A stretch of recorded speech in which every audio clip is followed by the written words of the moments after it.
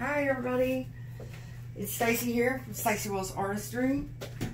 Thank you for joining me this afternoon. This is my second video of the day. I've decided to since I love these open cut pours so much, I decided to do another one of these bigger ones with 3 cups. And I didn't mix up enough white to cover the whole thing, but you don't really need to cover the whole thing anyway because you're going to be pouring paint into it, so I didn't worry about that. I thought I'd try it this way. I've done them like this a couple of times before where you just put a spot of, you know, it's fairly thick, but just in the middle instead of covering the whole canvas. I always am looking for ways to cut corners as far as being wasteful. And I thought, you know, I've done this like this before and I didn't have any problems with it, and it saves you having to cover the whole canvas with a bunch of thick paint that you're just going to pour off anyway. So I'm going to try it and see what happens. And if it works, then, you know, that's just something else I can, you know, save on. Because I don't know about y'all, but this is, you know, it's not cheap, and I like doing it so much that I like to stretch out my money as much as I can so I can buy new paints, and, you know, when something new comes out, I can try it and that kind of thing. So I'm always looking to cut corners if I can. I'm not going to sacrifice myself in any way. You know, if I see that it's detrimental, then of course I won't do that. But speaking of, you know, I was talking the other day, and not many people have watched very many of my videos, so you haven't heard it, but about the difference in paint, because I use mainly Arteza, Artist Loft, Master's Touch, and Liquitex Basics. And I've always wanted to try Golden because, well, they're so much more expensive. There's got to be something there. You know, I can say I've been shopping a little bit, and I am going to try some of it, just a little bit, you know, because they're really expensive. But they do have a wide variety of colors, and some different colors. And so I thought I might try something and just see, you know, because you never know if you don't try. And so I'm just going to check it out. But I use mainly Master's Touch and Liquitex Basics. Except for the metallics, I use a lot of decoart, like 24 karat gold, and I have the decoart bronze, pearl, copper, burgundy, and a blue. That's all decoart in those little tubs, just like the 24 karat gold. And I've been using those forever, and I love them, and they work really well. And today in this pour, here's my embellishment for the day. I hope you can see that. I think that's beautiful. It's like a little, what do you call it? Oriental cherry blossom. Yes, that's what it is. And so I've got some decoart gold, 24 karat gold, Master's Touch black, Master's Touch pink, Arteza, I think it's crimson. And then the decoart pearl. I'm going to use instead of regular white. I don't know if you can see that or not, but it's really pretty. It's almost a silver, but not quite. Then I've got another Master's Touch. It's actually a darker pink. And then this color, which is, it's almost like, well, it's very similar to copper, but it's Master's Touch brown red is what it's called, and I love that color. It's really pretty. So anyway, well, that's what I'm going to do. And let's just get started. Here, I don't know where to start. I'm not sure what I want to do first. I guess we can always start with gold. I love gold. We can go with gold first. And this is Master's Touch white base coat that I have on. Like I said, it's thick enough. I meant deep enough. I don't mean thick as in consistency thick, because as far as the consistency, it's relatively thin. On these open cut pours, I mix mine thinner than I do on flip cups or swipes or anything else, just because that seems to work better for me. I feel like for some reason it seems to me like the paint needs to be a little thinner to make cells, to come underneath those cups and make cells. It has a harder time, it seems like, coming up underneath the cups if it's really thick. Maybe that's just me. I don't know. We'll see. But I don't talk much about how I mix my paints, you know, except for just the ratios, because I don't measure. You know, I just, I go by how it feels and how it looks and how it stirs. I've heard that on most pours, your consistency should be akin to warm honey. That's the phrase that you hear. But to me, that's a little bit thick on a pour like this. I like it to be a little thinner. See, I think the cells form better if the consistency is a little thinner than that. Now, in a flip cup, the warm honey equation seems to work fine. But I go by how it feels, things that are unquantifiable, like how it feels when I stir it, and how it how it looks. I know that probably isn't very helpful for those of you who like to measure. But that's the way I do it. It takes so much of the fun out of it to me if you have to get out a measuring cup and a graduated cylinder and a scale or something. I feel like I'm in chemistry class or cooking, and I don't like either one of those things. So I guess if you need those kind of parameters, you may not learn a lot here, but I think that you can learn to, anybody can learn to do it the way I do it. Just practice, I guess, is the, you know, just like with all of this, it's practice that, and learning what works for you. Let's see here. I really like that little embellishment. I think it's going to be pretty, depending on how the pour comes out. I've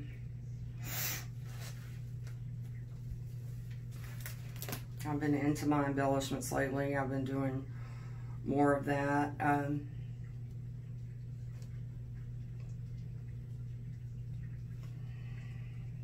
just moving this around a little bit. Give me a little more space. I make sure to put a little bit more white paint on the canvas. We'll see how that turns out. I'm gonna go with some more red. I love the way that pink looks though. And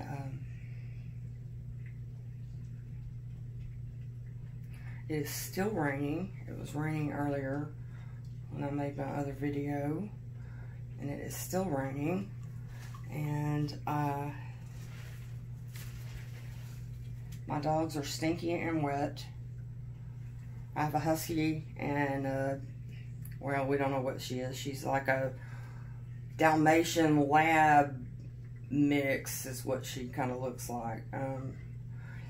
And they're probably both in there trying to get on the bed, because that's where they would like to be when they're nasty and wet.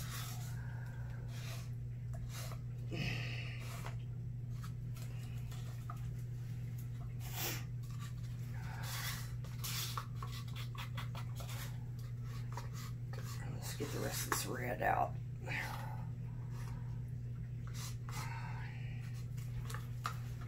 Okay, now what to do next?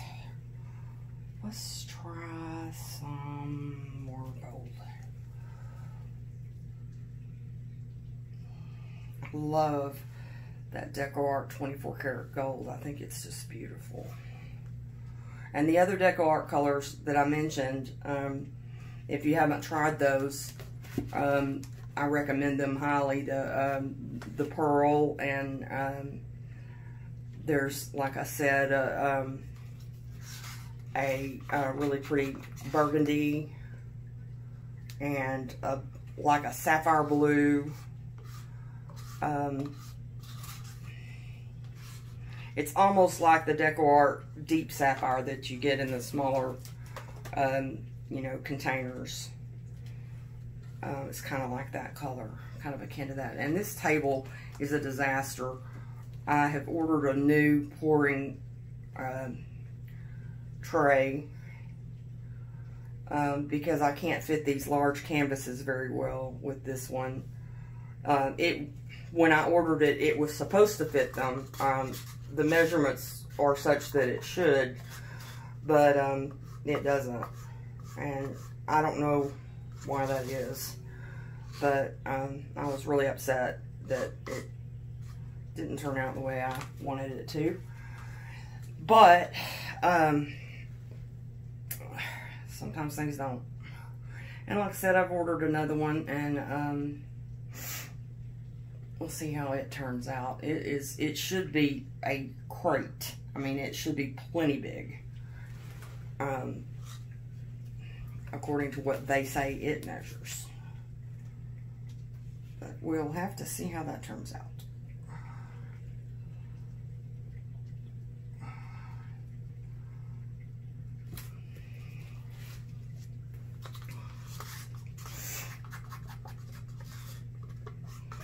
I've tried lots of different kind of setups over here over the years with my pouring table and how I have things arranged, and I'm always changing things up.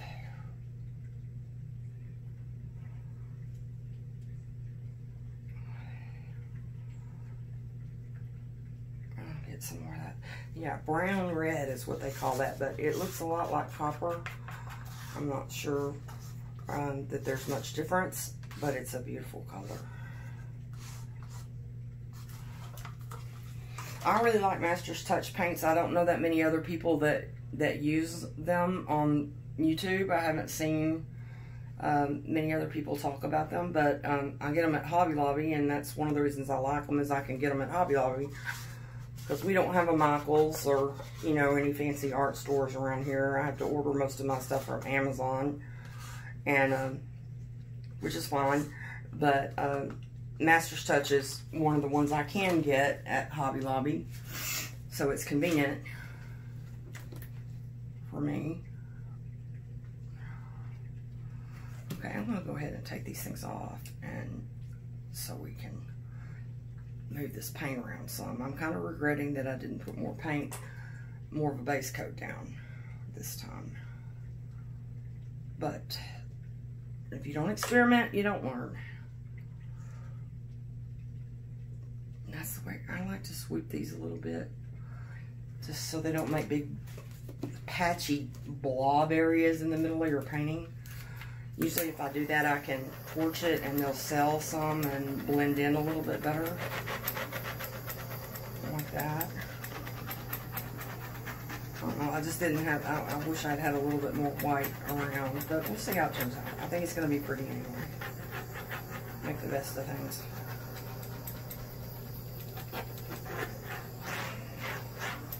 Alright, my torch is doing better. My torch has been giving me problems, but it's doing better today. Okay, we'll get that corner over there.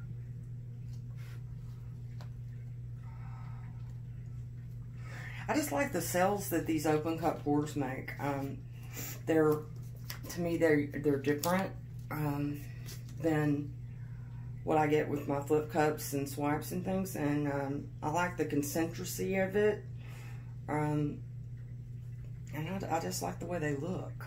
I like the way they come out. I'll go down towards this back corner down here.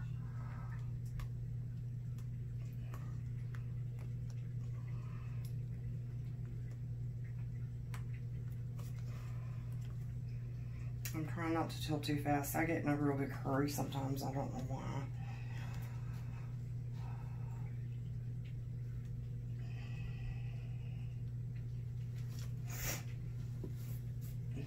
Yeah, I like this a lot. I think it's turning out really pretty.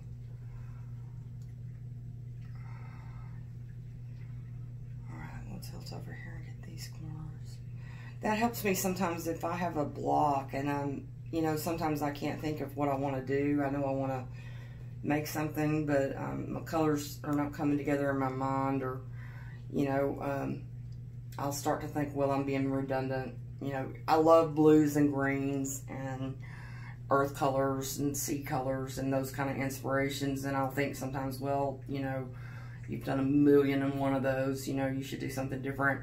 If I can't make up my mind on what I want to do, a lot of times I'll go and look at the embellishments and pick out an embellishment, and that'll help me think about what colors I want to use or how I want to go about it. I don't know, it just helps me sometimes.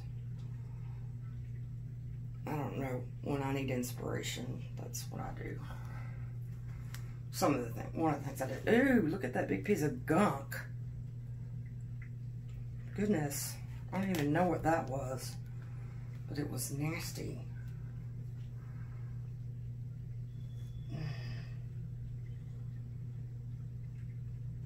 Okay, I'm gonna pour a little bit of that corner there off,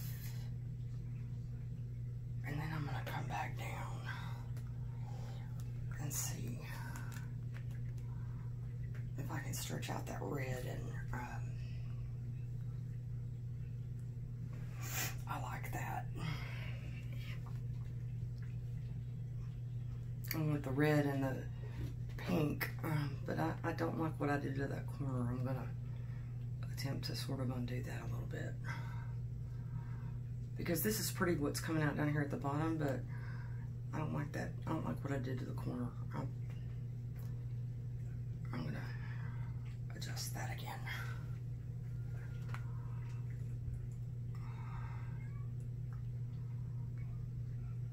Okay. I think that's really pretty, y'all. Okay. Yeah, see, it just won't fit exactly right up on there, and it's very frustrating. And sometimes I can get it to kind of balance, and I left something sitting on it the other day, and I thought it was balanced, and I came back in here and it was pouring off the sides. All right, let's torch this again and see what happens. I know one thing, on a day like today, it's a really good day to be inside painting or working on my glass or something like that, because driving is horrible. The roads are terrible. And I don't know why, but people feel like they either need to drive like it's the Indianapolis 500, or else they want to drive like my grandma used to drive. So it's very frustrating and sometimes scary.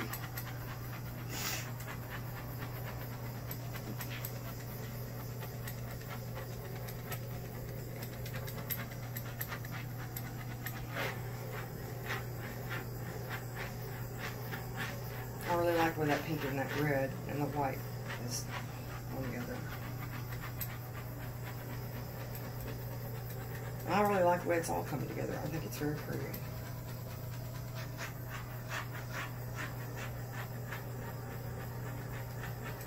I don't know if y'all can see a difference, you know, that's that pearl, decoart pearl, instead of just regular white. I don't know if that can, I doubt that you can really tell much difference, but I can tell a difference. The pearl is really pretty. If you're shopping for your whites or whatever and you have an opportunity to just try it, I would recommend it.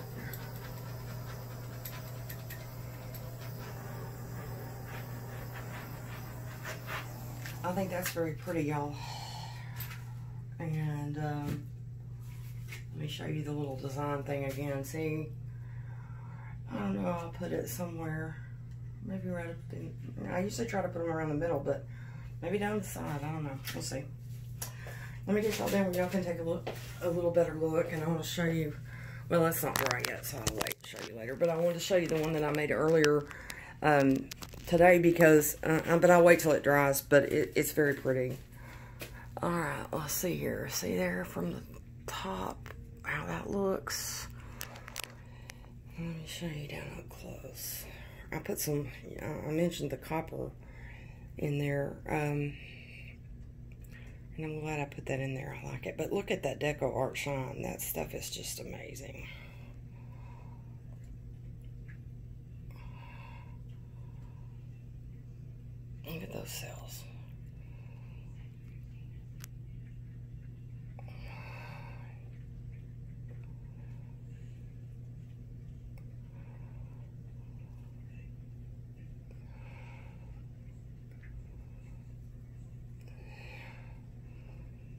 That might be my favorite part down there in the bottom with the black and the gold and the pink. I don't know. I think it's very pretty.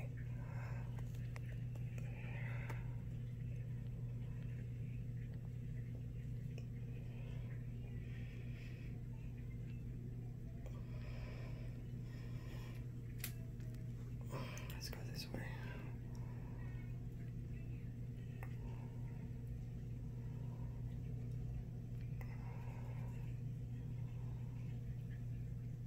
See how that, there's that pearl. I love those little cells right there, those little, that look like a chain of pearls. Those are pretty. Okay, well, that's about gonna do it for this one. I really appreciate y'all tuning in and joining me today. It's always nice to have company.